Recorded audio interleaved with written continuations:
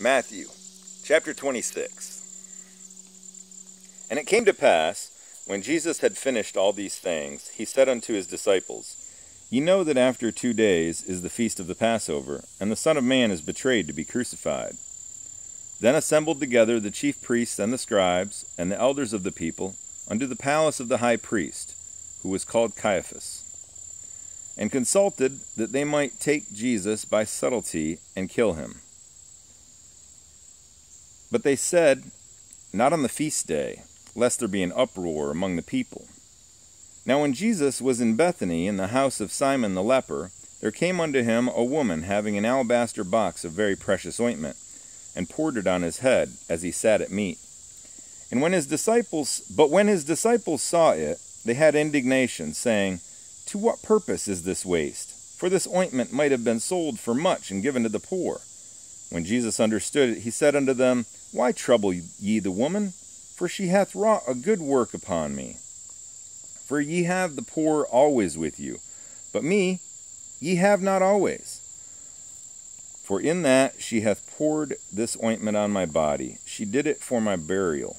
Verily I say unto you, wheresoever this gospel shall be preached in the whole world, there shall also this, that this woman hath done, be told for a memorial of her. Then one of the 12, called Judas Iscariot, went unto the chief priests, and said unto them, What will ye give me, and I will deliver him unto you? And they covenanted with him for 30 pieces of silver. And from that time he sought opportunity to betray him. Now the first day of the feast of unleavened bread, the disciples came to Jesus, saying unto him, Where wilt thou that we prepare for thee to eat the Passover? And he said, Go into the city to such a man, and say unto him, The Master saith, My time is at hand. I will keep the Passover at thy house with my disciples. And the disciples did as Jesus appointed them, and they made ready the Passover. Now when the even was come, he sat down with the 12. And as they did eat, he said, Verily I say unto you, that one of you shall betray me. And they were exceeding sorrowful, and began every one of them to say unto him, Lord, is it I? And he answered and said, He that dippeth his hand with me in the dish, the same shall betray me. The Son of Man goeth as it is written of him, but woe unto that man by whom the Son of Man is betrayed. It had been good for that man if he had not been born. Then Judas, which betrayed him, answered and said, Master, is it I? He said unto him, Thou hast said. And as they were eating, Jesus took bread and blessed it, and brake it, and gave it to the disciples, and said, Take, eat, this is my body. And he took the cup, and gave thanks, and gave it to them, saying, Drink ye all of it, for this is my blood of the New Testament, which is shed for many for the remission of sins. But I say unto you, I will not drink henceforth of this fruit of the vine until that day when I drink it new with you in my Father's kingdom. And when they had sung an hymn, they went out into the Mount of Olives. Then saith Jesus unto them, All ye shall be offended because of me this night. For it is written, I will smite the shepherd, and the sheep of the flock will be scattered abroad. But after I am risen again, I will go before you into Galilee. Peter answered and said unto him, Though all men shall be offended because of thee, yet will I never be offended. Jesus said unto him, Verily I say unto thee, that this night, before the cock crow, thou shalt deny me thrice. Peter said unto him, Though I should die with thee, yet will I not deny thee. Likewise also said all the disciples. Then cometh Jesus with them unto a place called Gethsemane, and saith unto the disciples, Sit ye here, while I go and pray yonder. And he took with him Peter and the 2 sons of Zebedee, and began to be sorrowful and very heavy. Then saith he unto them, My soul is exceeding sorrowful, even unto death. Tarry ye here, and watch with me. And he went a little farther, and fell on his face, and prayed, saying, O my Father, if it be possible, let this cup pass from me. Nevertheless, not as I will, but as thou wilt. And he cometh unto the disciples, and findeth them asleep, and saith unto Peter, What, could ye not watch with me 1 hour? Watch and pray that ye enter not into temptation. The spirit indeed is willing, but the flesh is weak. He went again the second time and prayed, saying, O my Father, if this cup may not pass away from me, except I drink it, thy will be done. And he came and found them asleep again, for their eyes were heavy. And he left them, and went away again, and prayed the third time, saying the same words.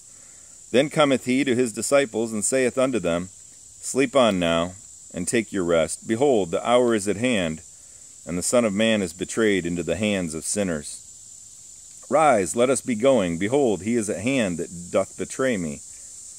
And while he yet spake, lo, Judas, one of the 12, came, and with him a great multitude with swords and staves from the chief priests and elders of the people. Now he that betrayed him gave them a sign, saying, Whomsoever I shall kiss, that same is he. Hold him fast. And forthwith he came to Jesus, and said, Hail, Master, and kissed him. And Jesus said unto him, Friend, wherefore art thou come? Then came they, and laid hands on Jesus, and took him. And behold, one of them which were with Jesus stretched out his hand, and drew his sword, and struck a servant of the high priest, and smote off his ear. Then Jesus said unto him, Put up again thy sword into its place, for all they that take the sword shall perish with the sword. Thinkest thou that I cannot now pray to my Father, and he shall presently give me more than 12 legions of angels? But how then shall the Scriptures be fulfilled? And thus it must be. In that same hour said Jesus to the multitudes, Are ye come out against a thief with swords and staves to take me? I sat daily with you, teaching in the temple, and ye laid no hold on me. But all this was done, that the Scriptures of the prophets might be fulfilled.